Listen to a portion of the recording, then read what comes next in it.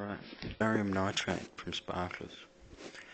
What you do, you get a lot of sparkler dust off of your sparklers. In this case I only used 3 for a test to show you how to do it. I grinded them up, and then what I did, I put them in about half a cup of water. I stirred the solution until most of the sparkler dust had dissolved. I was still left with quite a lot of iron filings and whatnot.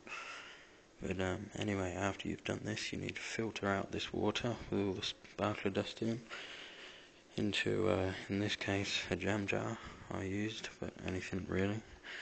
And then you should be left, once you've filtered, with a clear, greyish solution. The clearer the better, really, but it will be a bit musty once you've filtered it through. Right, and then you have to boil your solution. You can do it all at once in any method really, but it's just on a small scale. I'm using a salo can this time and put the solution in the top, just on top of a tea light, as so. I've actually got a bit here that I've just cooked up. Yep. It's sort of greyish colour.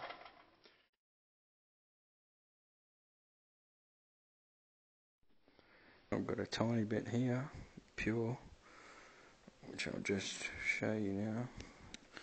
Bear with me. Alright, there we are.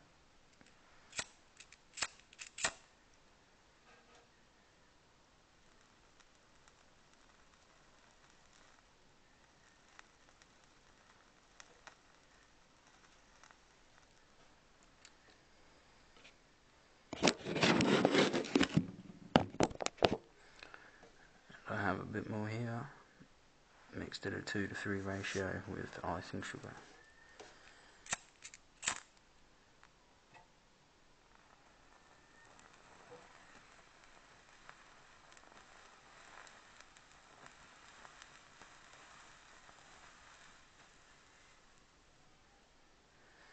And there you go.